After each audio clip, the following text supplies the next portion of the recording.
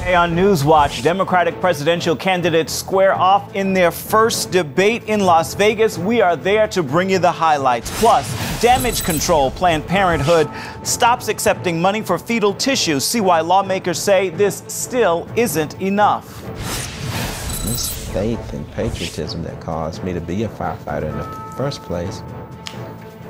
Fired after more than 30 years of service for something he said in a Bible study. But the former Atlanta fire chief is firing back.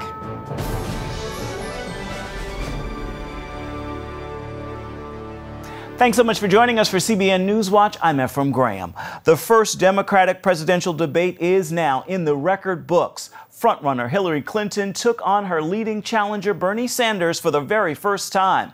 CBN's David Brody is in Las Vegas with the story.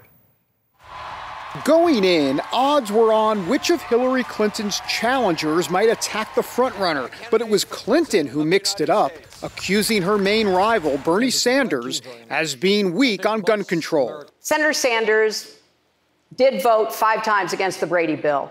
Since it was passed, more than 2 million prohibited purchases have been prevented. What I can tell Secretary Clinton, that all the shouting in the world is not going to do what I would hope all of us want, and that is keep guns out of the hands of people who should not have those guns and end this horrible violence that we are seeing. And it wasn't only the participants who put Clinton on the spot. Are you a progressive or are you a moderate? I'm a progressive, but I'm a progressive who likes to get things done. She also faced questions about reversing positions on issues like the recent trade agreement. Do you change your political identity based on who you're talking to? No, I think that like most people that I know, I have a range of views, but they are rooted in my values and my experience. As for the big controversy regarding the private email server that she used as Secretary of State, it not only wasn't an issue in this debate. Well, I've taken responsibility for it. I did say it was a mistake. It actually gave Clinton one of her best moments as Sanders came to her defense. I think the Secretary is right.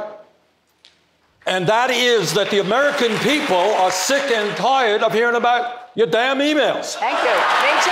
Me too. That friendliness came to an end when the conversation turned to the Vermont senator's self-described socialist views. Democratic socialism is saying that it is immoral and wrong that the top 1/10 of 1% in this country own almost 90%, own almost as much wealth as the bottom 90%. Then Sanders started praising socialist-type programs in Europe. I think we should look to countries like Denmark, like Sweden, and Norway, and learn from what they have accomplished for their working people. I think what Senator Sanders is saying certainly makes sense in the terms of the inequality that we have.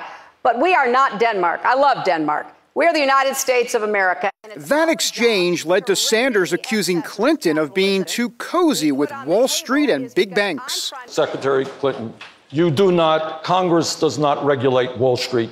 Wall Street regulates Congress. Sanders and Clinton also seem to differ on how Edward Snowden should be viewed after giving away American secrets. He broke the laws of the United States. I think Snowden played a very important role in educating the American people to the degree in which our civil liberties and our constitutional rights are being undermined. The other players on stage, like Jim Webb and Lincoln Chafee, really couldn't break through, though former Maryland Governor Martin O'Malley did take a dig at Clinton's call for a no-fly zone right now in Syria. I believe that a no-fly zone in Syria at this time, actually, Secretary, would be a mistake.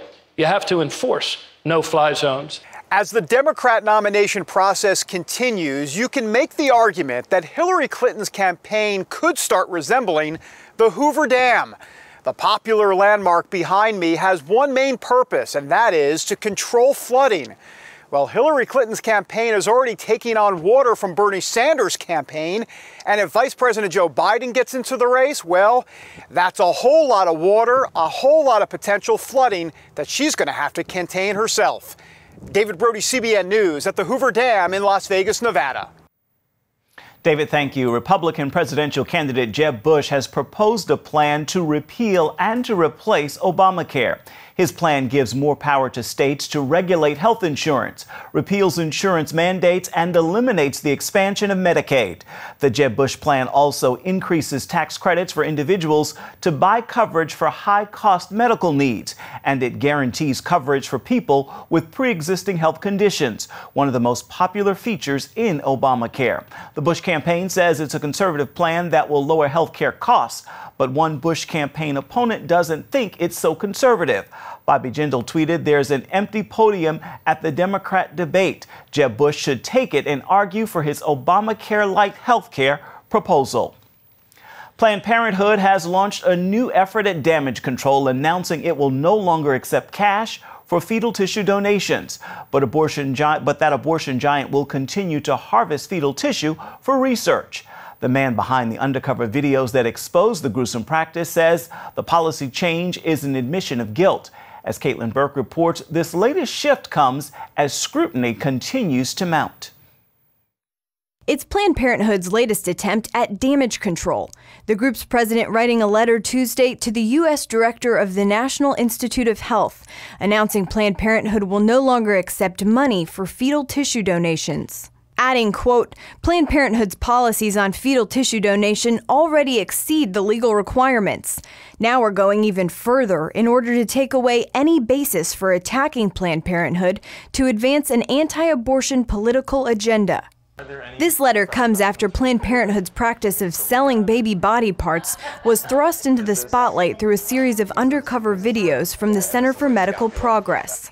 Republicans have launched several investigations into Planned Parenthood, along with an effort to cut off the organization's federal funding.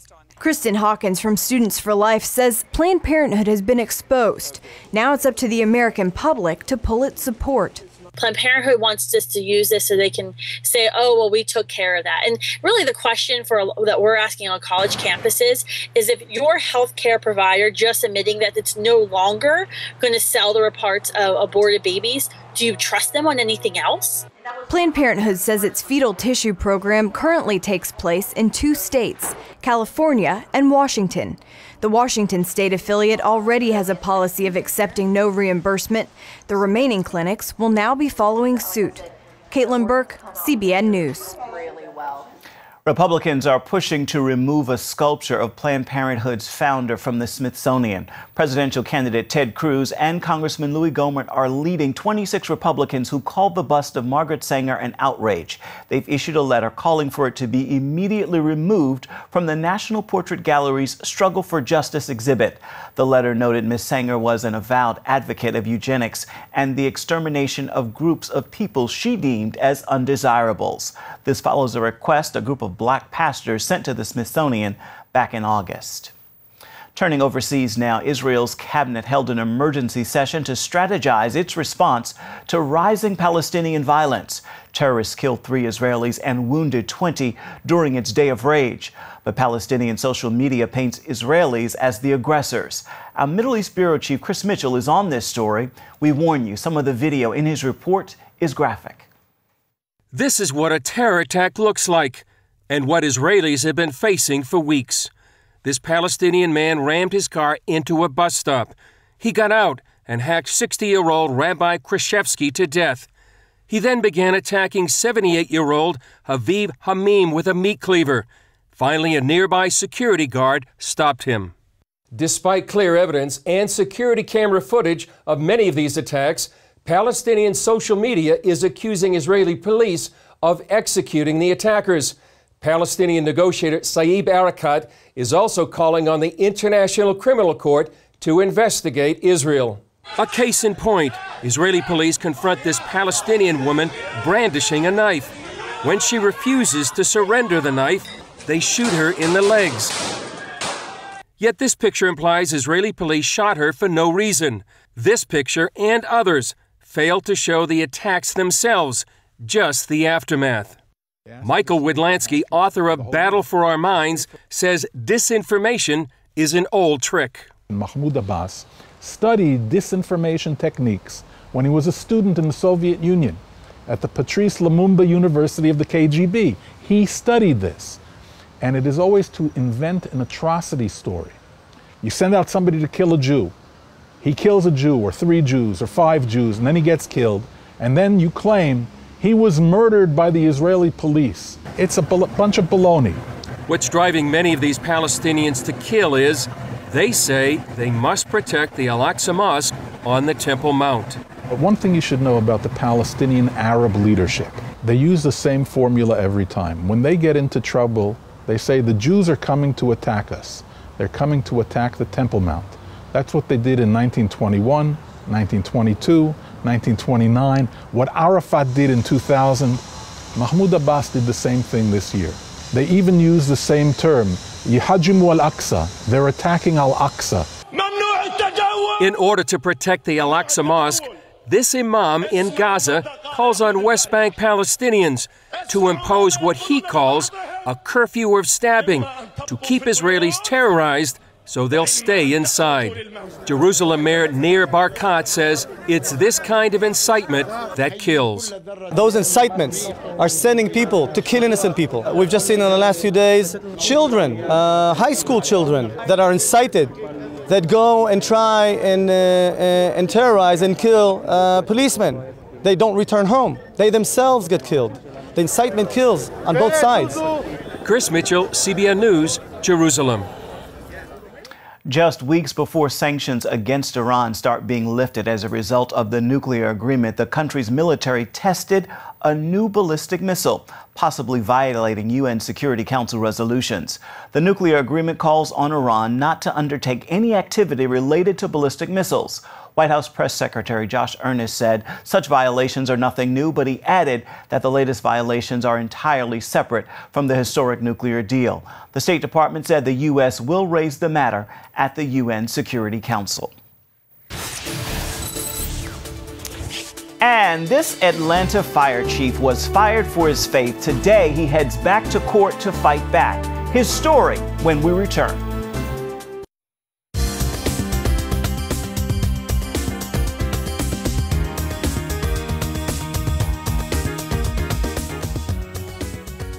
It is a case of being fired for faith. Today marks the start of former Atlanta Fire Chief Kelvin Cochran's first hearing in his wrongful termination lawsuit against the city. Chief Cochran was fired after 34 years of service after he wrote a Bible study book that disagreed with the city's policies. Abigail Robertson has more.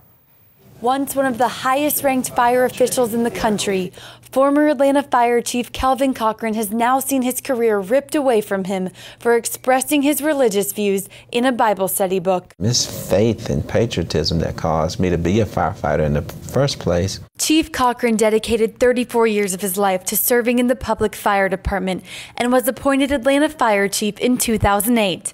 But last November, he was abruptly terminated from his dream job after a complaint to a gay city councilman. The councilman then went to Atlanta Mayor Kasim Reed. The complaint involved a passage in the book about biblical views of sex, including statements against homosexuality, using terms like perversion, inappropriate, and unclean. The complaint called that passage offensive. For that faith to lead to all the career successes that I've had, to ultimately conclude or end my career by expressing it in a book, is just unthinkable in the United States of America. Cochran asked permission from the Atlanta Ethics Department before writing the faith-based book, and he only distributed it to coworkers who had already established a relationship with as believers. He even gave a copy to Mayor Reed, who congratulated him on writing it and promised to read it. Cochran was shocked to learn his book would be offensive to anybody. It was such a shock to everyone that it would occur, and it would be so abrupt. There was a lot of just heartache and heartbreak and tears. The city launched an investigation to find out if coworkers felt Chief Cochran had created a discriminatory environment, including possible discrimination against gays.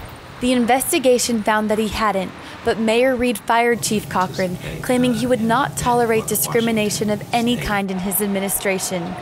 In February of this year, Chief Cochran filed a lawsuit against the city of Atlanta, saying he had been wrongfully fired. Kelvin Cochran is fighting to prove Americans should not have to live in fear of being terminated from their jobs because of their religious beliefs. David Cortman, one of the lawyers defending Chief Cochran, says this is not just a fight about vindicating the chief, but rather a fight to protect every American's right to freedom of speech. The reason this case is so important to everyone is we have the federal government telling someone, if you don't agree with their views, with their orthodoxy, you are not fit to hold a position. You are not fit to make a living. That should worry everyone. Chief Cochran says his former coworkers are afraid to express their support or reactions because of fear of the potential consequences. They can't say, I believe, like Chief Cochran believes, for fear that they will be terminated as well. No American should have to choose between living out their faith and keeping their job. Since his termination, faith communities in the Atlanta area and around the country have given the Cochran family a tremendous outpouring of love and support. He asked for continued prayer for the mayor and the city, as well as for strength for his wife and children. I've never felt that I was in this all by myself, not for a moment. Chief Cochran stays positive by believing that all suffering is for the glory of God and that he would not be going through this had God not prepared him for it. Reporting from Atlanta, Abigail Robertson, CBN News. Up next, using your smartphone to schedule surgery. Hear how a new website called Surgio allows you to compare surgeons and prices up front.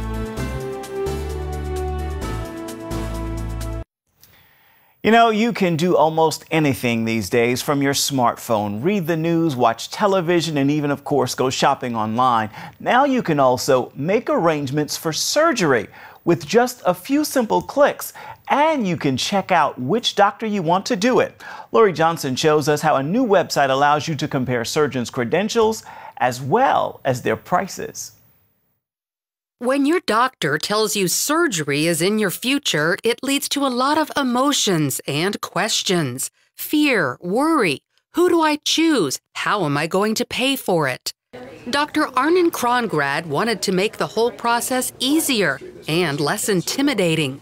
The Miami surgeon developed Surgio.com, a website where patients can choose their surgeon, location, and flat rate price. It's really important because what we're seeing around us today is the contraction of choice.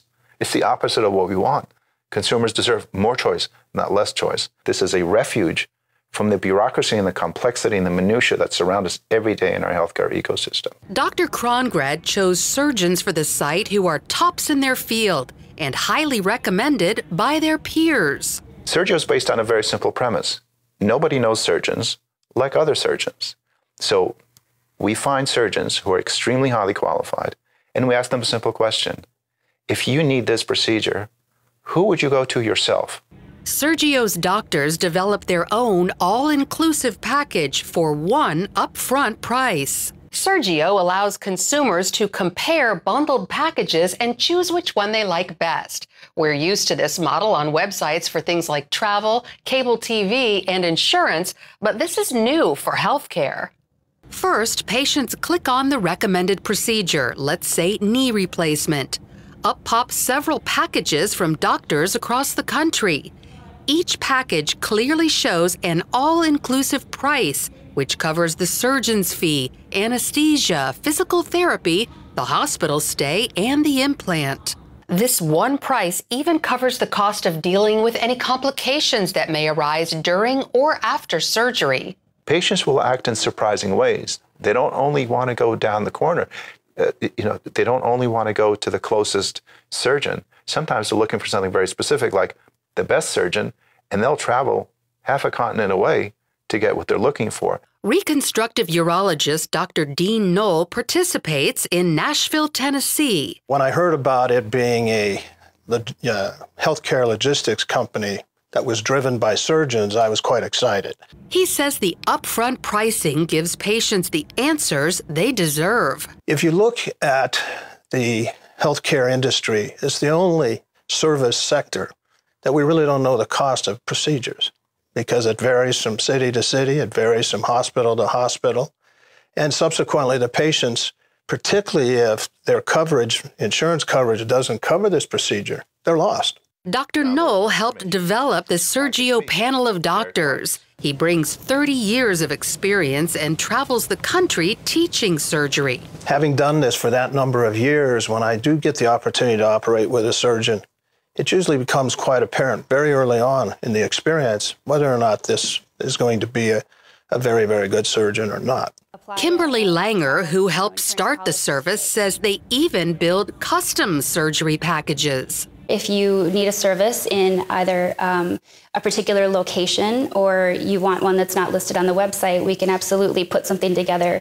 Usually within a few days. We have a phenomenal network of surgeons that can reach out and find, equally qualified surgeons in different areas. Although Sergio currently serves self-pay patients, it's useful for anyone considering surgery because it reveals all the various expenses that go into a surgery.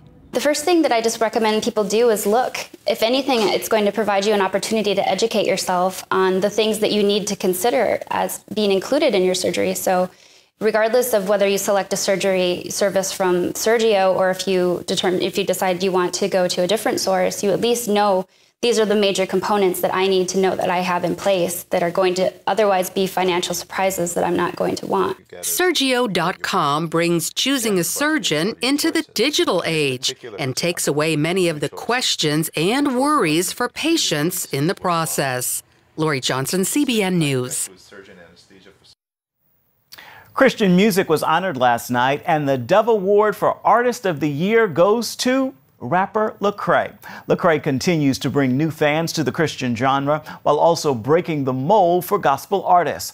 The Grammy Award-winning artist made history last year when his 7th album, titled Anomaly, became the first to top Billboard and gospel album charts in the very same week. Lecrae also won for Rap Hip Hop Album of the Year and Rap Hip Hop Song of the Year. It is time now for your Wednesday word, and today's word is purpose. Many people spend their lives searching for it, wondering, why am I here and what am I supposed to be doing? In that search, consider this. Your purpose empowers you to do two things. The first is to know God, and the second is to make Him known. How are you measuring up? As long as you're breathing, it is never too late to get busy living on purpose. Make this a wonderful Wednesday. And that is going to do it for this edition of CBN NewsWatch. You can find more of our exclusive coverage of the issues you care most about at cbnnews.com. We'll see you right back here tomorrow.